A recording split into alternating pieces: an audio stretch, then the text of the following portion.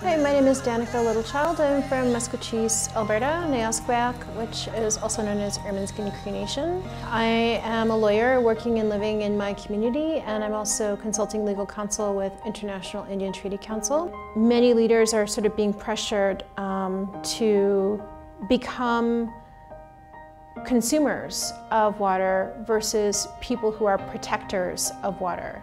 So the aspiration of the mainstream system is that we basically assimilate and become like everybody else. Everybody else pay fees for their water. They don't really think about where that water comes from. Here in Winnipeg, obviously it's a big story. It comes from Shoal Lake, and the nation there can't drink their water, and yet all these people in this municipality, benefit from the appropriation of that resource.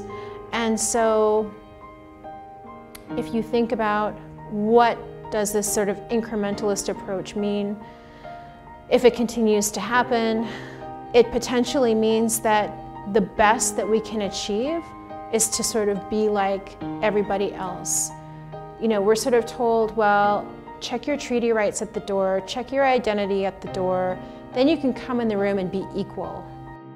I think, part of it is sort of being willing to be critical thinkers about the system and solutions that we're being presented with, and being willing and being brave to oppose them when they need to be opposed, and also being willing to be brave enough to be in those rooms to vocally oppose them as well.